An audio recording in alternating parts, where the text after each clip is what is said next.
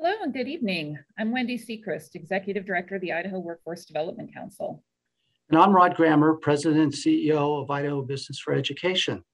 Welcome to this special segment, which is part of the 4th Annual Governor's Conference on the Age of Agility, the Future of Work. The first segment was at our annual summit on October 12th, where Governor Little, top thought leaders and practitioners engaged over 600 of Idaho's employers, education and policy leaders for a half-day program to discuss how Idaho can continue to thrive in this environment where we have rapid economic standard change and education delivery models. Tonight, through the work of our partner, Idaho Public Television, we're able to host this legislative panel to share thoughts on the pathways available to students, educators, and business leaders to meet the demands for 21st century skills that are needed to build our workforce. For our Mountain Standard Time audiences, this segment is following a 30-minute broadcast of highlights from our October 12th summit, which featured youth apprenticeships in Idaho. Our Pacific Standard Time audiences will be able to watch that segment via their Idaho Public TV channel immediately following this panel. Before we begin, we would like to thank Governor Brad Little for continuing to support this summit, and again, our partner, Idaho Public Television, for making this possible. We would also like to thank our workforce development collaborators, the Idaho State Board of Education, the Department of Labor, the Department of Commerce, the Division of Vocational Rehabilitation, the Division of Career Technical Education, the State Department of Education, the Department of Corrections, the Idaho STEM Action Center, and the Idaho Department of Health and Welfare. Tonight, we are so pleased and grateful to have our legislative guests joining us, including Senate Minority Leader Michelle Stennett from Ketchum, Senator David Lent from Idaho Falls, Representative Chris Mathias from Boise, and Representative Paul Amador from Coeur d'Alene. Throughout the event, we will be monitoring questions from you, and we'll do our very best to answer as many questions as possible. Please submit those through the chat function on your computer. Thank you. Our theme for this Future of Work event is agility. The last 2 years have proven to us that we are both agile and resilient as a state. Tonight, for our legislative panel, we will highlight a number of short clips from our October 12th summit and invite the legislators to respond with their thoughts and ideas. Our first clip tonight features Sean Kelly from the Dennis Technical Center here in Boise, speaking about what many are calling the demographic drought. This term refers to the current workforce environment created by the convergence of the pandemic with other social and economic factors. So let's watch our first clip. Talking about the pipeline, I think it was referenced earlier, MZ, a local Idaho company, put out a report back in the spring called the demographic drought. And so if you've not read that, if you're a school, a state entity, an employer, read that report, because what it's saying is you've got threefold hitting us. You have the boomers retiring at a huge rate, 2 million more baby boomers retired than expected because of the pandemic. You have the pandemic itself, which has changed work probably forever. Then you have a group of about 18 to 34-year-olds that have completely checked out of the workforce. And then you have the drop in birth rates. And so that's not going to change anytime soon. So as Crystal said, if you're not on the front end of this, in 5 years, you could find yourself in real trouble trying to find skilled labor. Let's turn to our legislators. Representative Amador, to get us started, what are your thoughts on the role of government and education in aligning to this new norm and adapting to the demographic drought? Absolutely. Thank you for having me. And if you have the opportunity, definitely look at that MC report. Unfortunately, it's not going to make you have lots of warm and fuzzy feelings about the future of the labor force in the United States. But I think if you look at the reality, I think we all see it. If just me going to the grocery store right now, you'll just see wiped out shelves. And it's not necessarily because it's a supply and demand issue. It's a problem of, the producers can't find a workforce. The suppliers can't provide a workforce. The transportation companies can't provide the workforce. The stores can't find a workforce. And so I think we all see the reality of it hitting us pretty quickly as a result of many things, including the pandemic. I think Idaho is interesting in that we're second in the nation in job growth since the beginning of the pandemic. So we're in an interesting position, but it's mostly based upon in-migration, not necessarily birth rates in Idaho. Where I hail from, Kootenai County is an interesting example because traditionally we have been a bastion for retirees, which doesn't necessarily help our workforce. I don't know what that's looked like in the last year. I think those trends are going to have to be played out. One of the things looking at the MZ report that I thought was particularly interesting, because we're going to have to look at non-traditional workforces, in the future. One of the data points they took was that by 2062, the U.S. is going to have a shrinking population.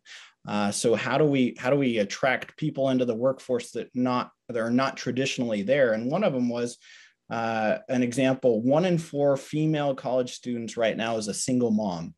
Well, what happens when the pandemic hits and you have to stay at home because your kids are not going to school, or the fact that approximately 1 in 3 children are raised in a single family parent household? And so I think childcare becomes an incredibly important issue for creating a workforce in Idaho and across the country.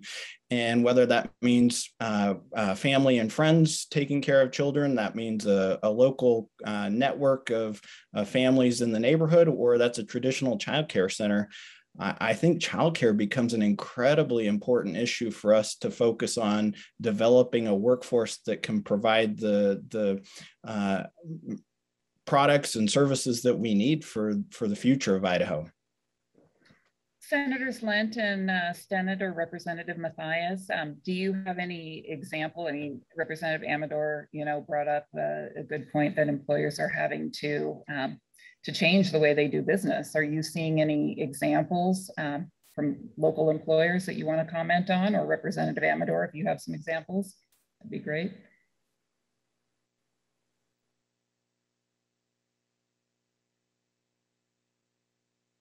This is Senator Stennett. We are realizing, not only because of how education is, but how much we are going to pay the workforce.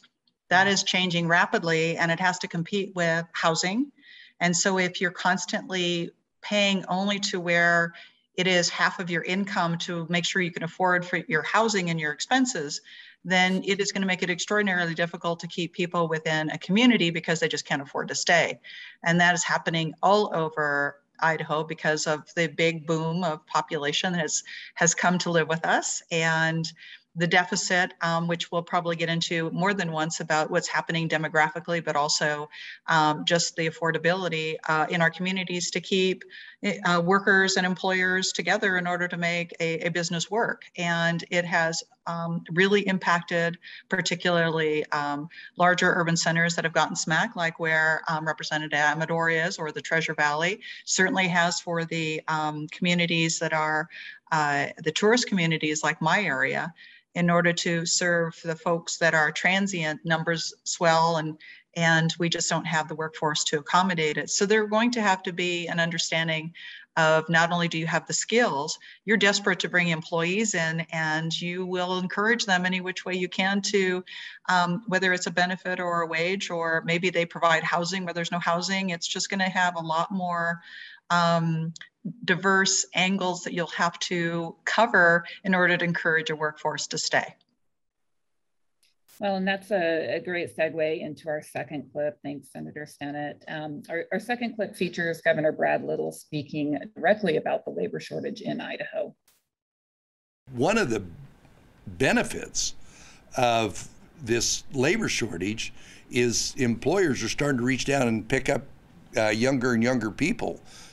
Whether they're working at a restaurant, and even the most menial job that teaches you to show up on time, get along with the fellow employees, learn a skill, work with the public, those those are skills that are applicable from the lowest job in a company to the CEO. Those are all skills that are important. And of course, always learn to work hard. Representative Mathias, I'd like to ask you, coming out of that clip, what are you seeing employers doing to help fill their workforce needs? Thanks, Rod, for that question and that clip. You know, I'm obviously seeing a lot of the same things that were just mentioned, a lot of the same things that everybody else is seeing, you know, like help wanted signs. You know, there's a shortage of labor. There's shortages of persons participating in certain segments of the labor market. I'm also seeing, as someone whose first job was at a McDonald's making $5 an hour, I'm seeing a significant rise in starting wages, but businesses are doing what they can. They're paying more, they're being creative and competitive in attracting talent, but some of their needs and their ability to acquire those needs, in my estimate, they're outside of their direct or their sole control. So I'm also seeing an overall shift in what it means to have a healthy business climate generally. I think the old way of thinking was, you know, if the legislature, if the government cuts my taxes, cuts my regulations and gets out of the way, I will have everything I need to be successful. And the new way of thinking, and this was alluded to by Senator Stennett and Representative Amador, is that we also have to recognize that in order for our businesses to be successful, they have to have employees. And they have to have employees and families that can be successful. And I think that's going to require housing, daycare, some of the things that Representative Amador and Senator Stennett mentioned. So I think coming up with, you know, addressing those peripheral needs of businesses is going to be essential. So what do they need, to answer your question? Well, they obviously need talent, but I think by working together with partners, some of which were mentioned at the beginning of the call today, I think they need a reliable talent pipeline that will serve not only their current needs, but also, as the governor mentioned in response to one of those questions during his conference, but we also need to prepare that pipeline to address the needs of the future. So we have a question from one of our listeners about red tape, that sometimes employers are reluctant to bring high school students on because of red tape and other regulations. And the person is asking, you know, besides maybe dealing with some of the red tape, are there incentives that can be provided to employers to bring on interns and apprentices and things like that? I'd love to hear from the other panelists, but I did have a chance to have a conversation with a credit union CEO not too long ago. I asked that question. I said, what are the challenges of hiring high school students to be interns and apprentices, for example? And his response was, red tape is a challenge, but it's not the traditionally assumed red tape in, you know, the business and commerce section of code. Some of it are educational and school system requirements that require students to be in certain places at certain times. So I would suggest that red tape needs to be cut not just by itself, but in a larger context of what are the systems at play that are complete, you know, putting pressures on students and families and employers at the same time. So our third clip, in education, we know that all things are not created equal between rural and urban Idaho. But this next clip, I think, shows that there are significant innovations going on to connect our youth to entrepreneurships, like what's happening in Clark Fork, one of our rural school districts in northern Idaho. And it may address a little bit what that last questioner was getting to. So let's look at that clip. We have to make a company, and then we have to sell and make a profit off of the stuff that we make. And me and my friend Wyatt are making exhaust tips. And this, of course, is still a prototype, but he likes the idea very much of making, you know, aftermarket parts for trucks. Before we even got to make that, we had to make a full presentation on like who would be interested in buying these, if we would actually make a profit, how hard will it be. You know, after you go through the financial analysis, you have to decide for yourself, is that something that I can support myself with? And if it's not, then you have to add to it. If it is, you know, then you have to fight for it, really. If we could get 50% profit, that would be really good, but yeah, I'm not sure. Starting with Senator Stennett, what thoughts do you have on cultivating the next generation of entrepreneurs in Idaho, both in our rural and urban areas? Do you think that the education system purposefully creates a climate for this? There's so much to say about this. When the Age of Agility panel, they were talking about how important it is to have durable skills. And so the durable skills, which we used to call soft skills, but they're more important than soft skills. And I think the governor alluded to this, and I know in the conference, Tim Taylor talked a bit about this. What can we do with what they know? And that's so much about what employers are hiring now and what they're seeking for, having at all ages the ability to do the job, is to be able to solve problems. It isn't a higher degree that you necessarily need, that you have to be creative, that there's a nature of innovation, which is what these kids in the clip are talking about, that there is so much you can do. And when we talked about the demographic drought, what we need to understand is boomers did employment differently and education. They were educated differently. And then we got the Xers, who are a very small population and will not fill all the holes just by numbers for what the boomers are vacating before the millennials come on. And we all know the millennials are never going to do jobs the way we all did it historically with all the prior generations.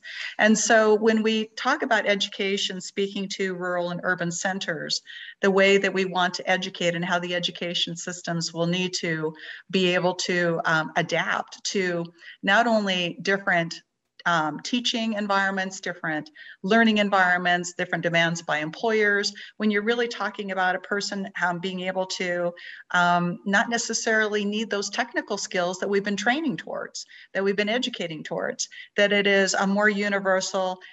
Do they have are they inspired? Do they have an aptitude? Are they creative about it? Is it something you can keep their interest? Can you be a little more flexible in the work environment? These are things that we haven't historically taught in our education system.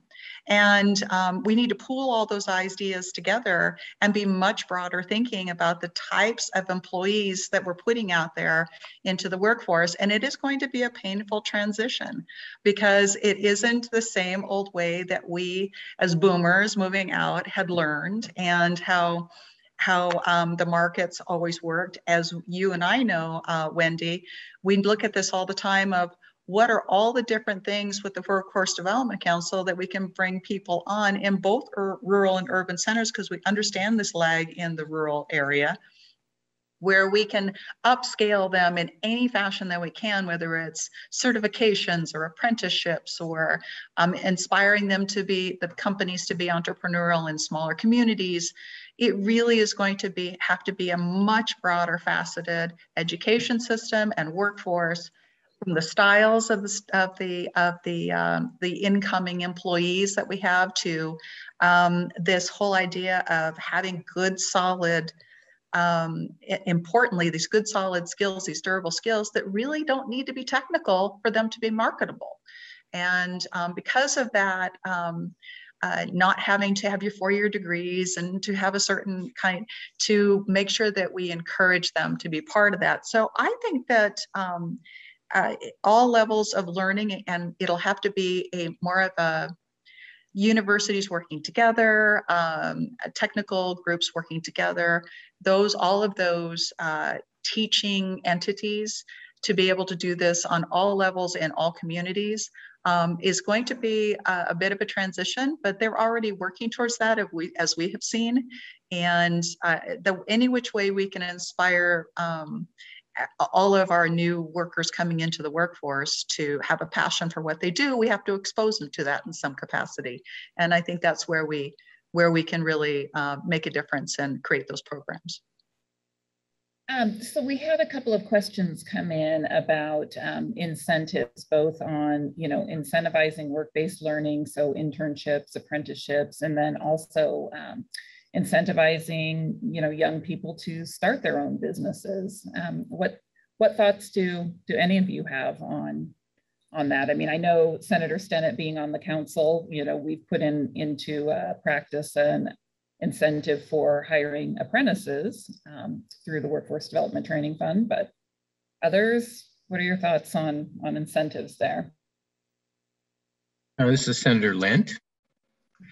I think we need to do a better job at starting earlier in the K-12 process to help our students think in terms of those things. Think in terms of what would I like? What are my interests? We do a few things now, but we're not as effective as we could be. And if you think about our current education system, it's primarily built on efficiency. The hallmark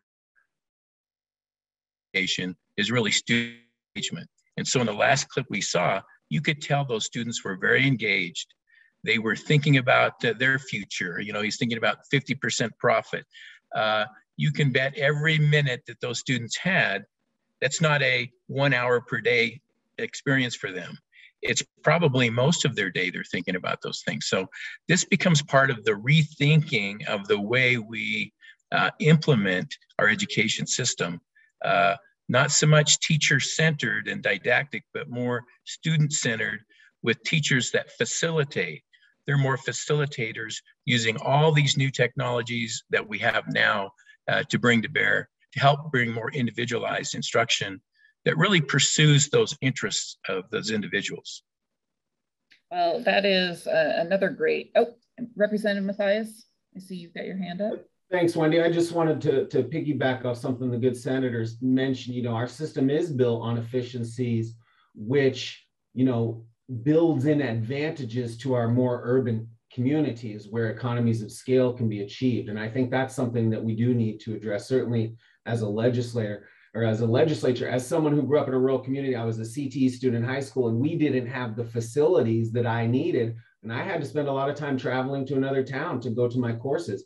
And I think those types of disincentives are built into our rural communities. And again, like the good senator mentioned, I think those are the types of things that we could address in our public school system. Well, let's transition to the next clip where our keynote speaker, Tony Wagner, talks about the efforts to develop a model of education in Idaho that's based around proficiency, that gets those kids excited about learning. I came to discover that there's a lot of very exciting things already happening in Idaho. You have a mastery-based education initiative in the Department of Education led by Aaron McKinney. And right now there are about 40 schools involved in trying to develop a model of learning that is about proficiency or competency or mastery-based learning. You see, I believe that a high school diploma should be a collection of merit badges. Again, if I were to ask you to raise hands, I'm sure lots of you were involved in scouting in one way or another. And I think it is the model. A high school diploma today, or even a college diploma, is often merely a certificate of seat time served. I served my time, so I got my credit. I got my Carnegie unit, whatever it happens to be called. Whereas there is no real skill that many of our high school graduates leave school with. And I think a fundamental answer to Idaho's skill and employment issue is really rethinking the nature of K-12 education, but particularly high school, and ensuring that a high school diploma is a certificate of mastery, a certificate of proficiency. And Aaron and his colleagues in those 40-odd schools are working in that direction. Senator Lent, my question for you coming out of this clip is, right now, as Tony said, we have about 40 schools in Idaho that are teaching mastery or competency-based education. But in Idaho, we have 116 school districts roughly and plus charters. How do we take mastery-based education and scale it up in a way that we get some critical mass there? Thanks, Rod. That's a great question. It's interesting to note that we just went through probably once in our lifetime kind of a disruptive event. For the last 40 years or so, we've been working on innovative ways to improve education. But at this point, we had something that is significantly different than anything we've seen before. The reason I bring that up is it gives us an opportunity. He said earlier about thriving or surviving. And at this point, the opportunity to thrive would include, how do we take advantage of this point in time? And that includes a couple of things. So when it comes to mastery, that is part of this engagement and more an individualized model and the use of technology and facilitation of learning. It's interesting to note, most people don't realize that, less than 60% of, or more than 60% of our population in the state never graduate from college. And with that being said, their primary education then becomes K-12. And the question we probably should ask ourselves is K-12 really providing the best opportunity for students and the best return on tax dollars for those paying those taxes. So here's a couple of suggestions, I think, as I thought about this that might come into play. One of them is that we do a much better job in that middle school piece. We need to have career exploration starting just as late as the 8th grade. We put more emphasis on that career plan. And we also do something unique. In Idaho, we have a great program called Advanced Opportunities that we provide funding for students so they can actually get a 2-year degree paid for while they're in high school. If we can get some alignment with those career plans and that money, that scholarship money that the state's providing, I think we can be more effective in the utilization of those dollars. The other thing I would add to that is more parental involvement in that latter part of the K-12 phase. He mentioned that that's the part we really need to rethink, and I would agree 100%. If you think in terms of that K-8 is where they foundationally learn how to function in society, to read, write, communicate. And then if we allow them more freedom in that 9, 10, 11, 12, as we rethink, and here again, I'm setting back saying, here's some options that we might consider is if we rethink that last 4 years, let them be more individualized, let them go as fast and as deep as their interests will take them. And if they're academically bound, let's not hold them to the date they were born as how they can progress through the system. We have technology in place now, I think, that really is a game changer. And we've been at this incremental change, like I said, for the last 40 years. We have an opportunity now. And I think with you, Rod, you and Wendi and the governor and those who are supporting this, we've got the right people involved, the State Department of Education, to really make a significant move as far as leadership is concerned in the state of Idaho. We can turn that survive into a thrive. So I'm a believer in mastery-based. I spent 40 years in the nuclear industry and 20 of that as a training manager. And I really understand and appreciate that concept of knowledge and skill and how they work together to bring relevance to the learning process. So if it's relevant, it tends to stick and do much better. So we're back to that issue that I was talking about with effectiveness. So Senator, do you think, you mentioned the advanced placement, we do spend a lot of money on that, millions of dollars. Are you suggesting that perhaps we could use some of that advanced opportunities funding for career exploration, and also maybe even use some of that money for work-based learning that can help students explore careers?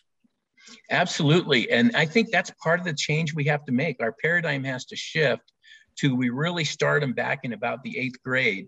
And we have money funding that's already out there that we're spending on advanced opportunities. And unfortunately, we haven't seen the gains that we really expected there originally. So as a school board member and shaking those students' hands for many years that came across the stage and realizing that they had no clue what they were going to do the next day, they were just going to figure it out. Their goal was to graduate from high school. We've missed the boat. It's too late.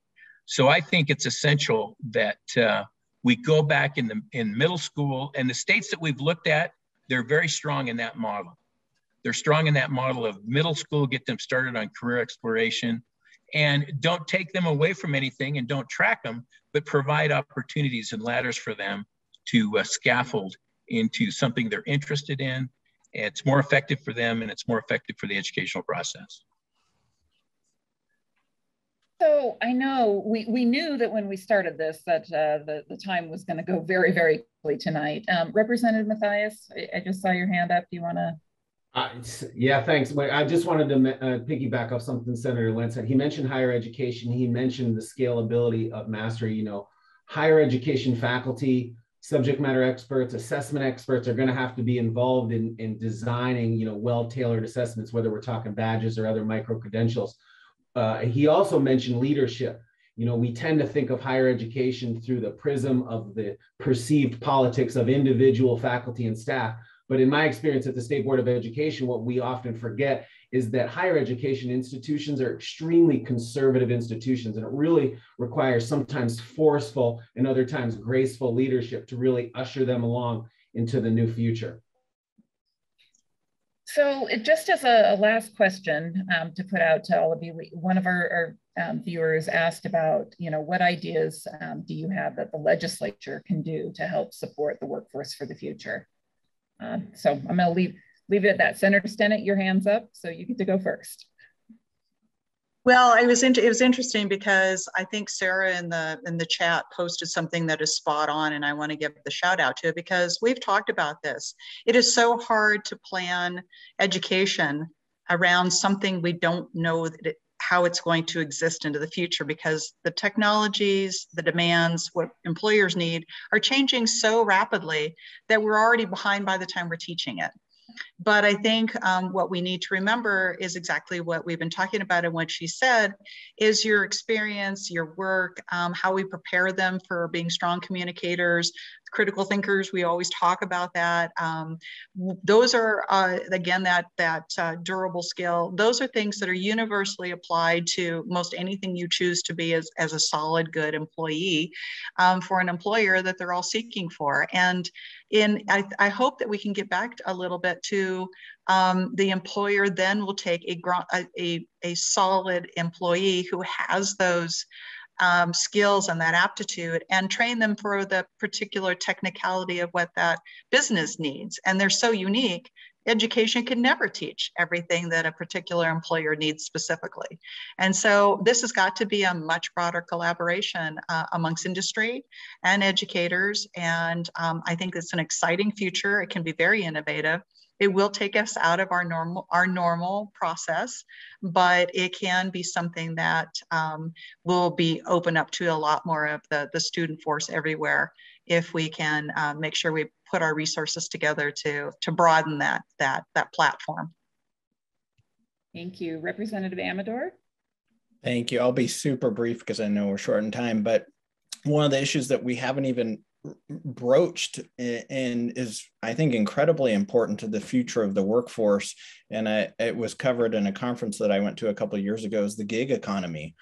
So many of our especially our younger population are involved in the gig economy, and that plays a huge issue around legislation and social infrastructure as far as supporting taxation and support for Medicare and Medicaid and various different issues that are going to be incredibly important for us to figure out over the next few decades to determine the future of what not only our workforce looks like, but our government and our support infrastructure looks like. So just something to throw out there to consider.